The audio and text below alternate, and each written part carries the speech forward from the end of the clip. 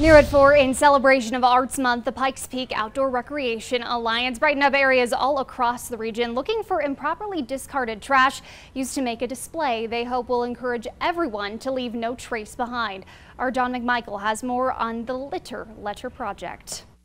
Art can be made from anything, and taking trash and making it something beautiful is a great thing that all of us can do. And in celebration of Arts Month, well-intentioned folks are doing just that. We've created these giant letters. They're framed with recycled materials, and we have different groups that do cleanups. These folks, placed all over the Pikes Peak region, are volunteer-based, accounting for nearly 350 donated hours. It's about 20 of us out here with gloves on and plastic bags and trash pickers, and we're going up and picking up all kinds of items that we find that just don't belong. That trash then goes into these massive letters as part of a public art display. But as you may have guessed, that display is only half of the purpose of this area-wide effort. And so yeah, as you get more people involved in those cleanups, they're out on those places, they learn to appreciate them and learn to take care of them. No one of us is going to solve this. This is something that it takes a village, takes a cooperative effort. It's what we can do as a community,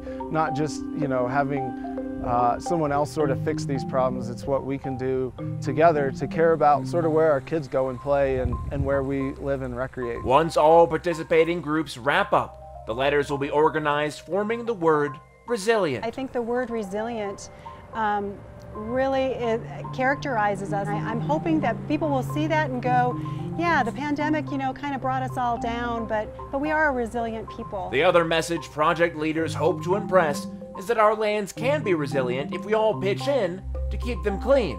A goal even more crucial with the increase of folks taking to the outdoors for recreation. So art can do a lot of things, and in this case what we're hoping is that this art that's created from trash can be just another form of awareness of the amount of materials that are improperly discarded.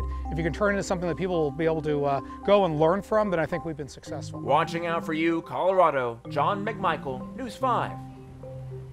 And here's a quick look again at the letters filled to the brim with trash collected by volunteers. This year, they form the word resilient. In past years, the sculpture has read inspire and pristine. The display will be stationed in the far southeast corner of America the Beautiful Park at the intersection of Cimarron and I-25 and will stay in place through the end of the month.